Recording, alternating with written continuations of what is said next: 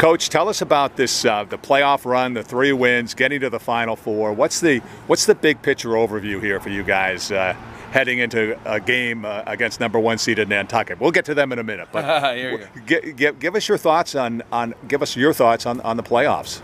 Yeah, as the season started to come to a close, we were definitely keeping our eye out on the power rankings, and we knew we were doing pretty well. Obviously wins and losses. We're coming in at 14, 15 and 1, and we're thinking, all right, maybe we'll get a nice, good ranking here. But then we were all pretty disappointed when they finally came out with the 13th spot. But we were thrilled to get that first home game. I know that was kind of one of our goals going into the beginning of the season, was to make the playoffs and get a home game out of it, and that's what we got. So we're pretty happy with that. And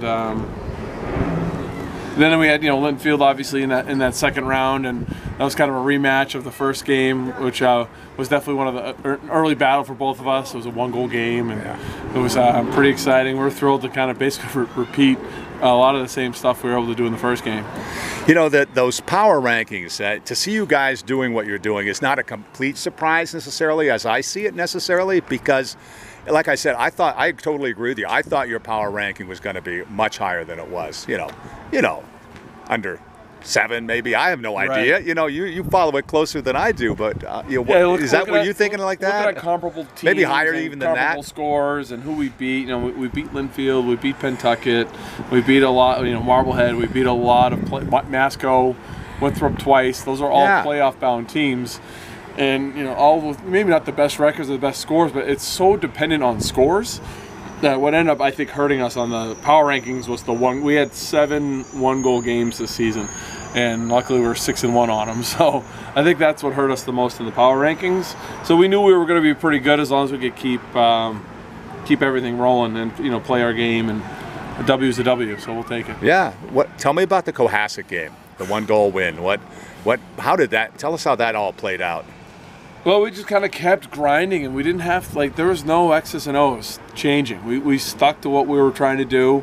We made a couple adjustments on defense, but for the most part, we stuck to what we wanted to do offensively. And once we started getting more patient and waited for our shots, that's when things started to fall. I know second quarter, we took a couple bad shots. One the goalie stick, threw a ball away a couple times. 4 or 5 turnovers, and you're giving a really good team a second opportunity. And once we stopped doing that, then we started to control things. And the fourth quarter, the defense was just outstanding. Timmy was outstanding again, and really just shut everything down. Tim mentioned and when we talked to him just a moment ago, that the defense has really come together this year for the team, and you don't get to this point without that part of the game stepping up for sure. But is that the big factor, do you think? Absolutely. The defense from last year to this year? Yeah, and I look at our scores and everything, and we're scoring 10, 12. I think we're averaging 12 a game, and to think that we're a defensive team with an average of 12 a game is pretty crazy, but our defense is 6 a game. So I think we've only had 9 scored on us once this year, or once or twice this year. So the defense has definitely been a strong point for our team for the year. And coming from last year, I know with Jaden Melowitz and Sam Brodsky and a lot of those kids coming back from last year, they've had a lot of experience. Jay and Sam have been starting since they were freshmen, and they've just kind of kept that going. All right, Nantucket, the #1 seeded team. At least you're not playing them out on the island, That is very true. Great equalizer there. Yeah. I don't know if that would be the equalizer, but yeah, you're on the mainland, so to speak. So, what can you tell me about Nantucket? They've got a lot of talent. They've got a great midfielder, a couple great attackmen, a great face-off, great D, great goalie. So there's not a lot of weaknesses in there. And what's great is I don't think we have a lot of weaknesses either. If anything, between the two of us, it's our bench gets a little thin once you get past those 13 or 14 guys.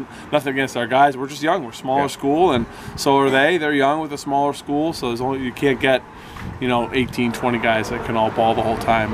So it's going to be come down to discipline and come down to staying smart and not emptying the gas too soon, and see what we can do.